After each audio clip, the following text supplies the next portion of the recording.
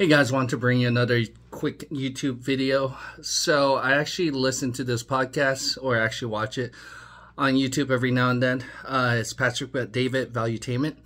If you're not familiar with it, I'll actually be putting the description or the link in the description. But the topic was actually with Trevor Bauer.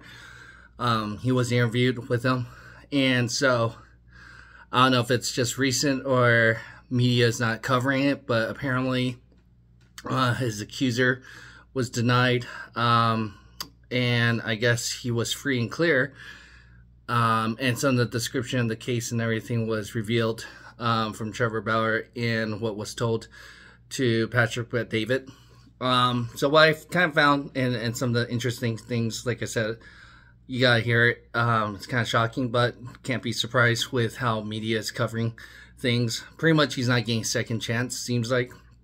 And which at first, not knowing everything, I really thought, oh yeah, he must be guilty, based on the description, the way the media was portraying him. And so I do really think he should get another chance based on after what I heard, especially how much it cost him. He did countersue her, the accuser, and some of the video and text and everything kind of reveals what happened. But I think he does should get a second chance. It cost him $350 to, I think he said, $400 million overall, because he could get big time money as a pitcher. The other thing is, Patrick Bet David, if you don't know, is actually a minority owner of the New York Yankees. So if he wants to make it happen and give a second chance, they should look at giving Trevor Bauer a second chance.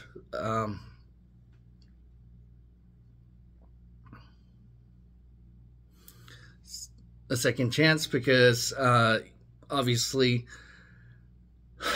he's found innocent. I think MLB could use him. I mean, look at a great example, Michael Vick. He got a second chance. Especially in this country, usually you give second chance, especially if you're proven not guilty. So I would love to see that. I think Trevor Bauer should get a second chance. Yankees could use a pitcher. There's actually a lot of teams that could use a good pitcher like him. So let me know what you think after watching it. Go ahead and put in the comment, or even at Patrick Bet David's video comment. But go ahead and hit that like button, subscribe to our channel.